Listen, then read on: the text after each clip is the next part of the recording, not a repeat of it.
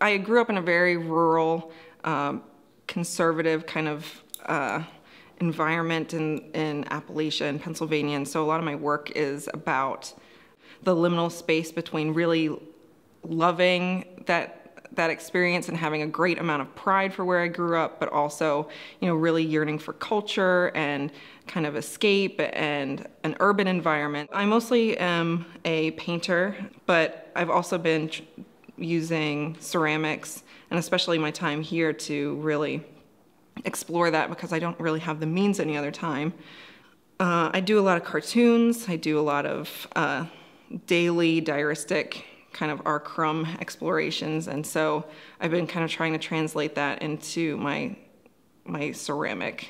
All of my work is very diaristic and all self-portrait, even when they're not necessarily overtly myself. And a lot of the work comes out of this liminal anxiety, not really sure where, or trying to figure out where I belong, or where I'm going to navigate this, where my trajectory is as an artist, as a person. I work in a very naturalistic, very thorough, realistic kind of old master hatch drawings that are very concise, and they have to look a certain way. And then there's the cartoons where there's completely no pressure. Right before graduate school, I went as a studio assistant to Aramont School of Arts and Crafts in Tennessee. And so I was assisting people and, cleaning the studios and things like that. And I would see visiting artists come in.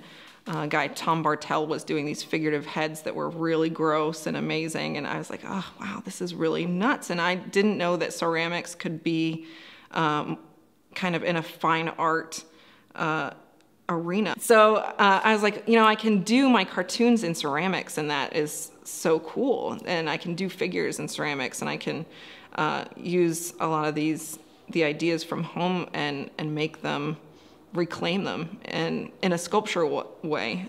I need to have this. I need to have ceramics work along with my two-dimensional stuff. And I think that they really inform each other when they're next to each other.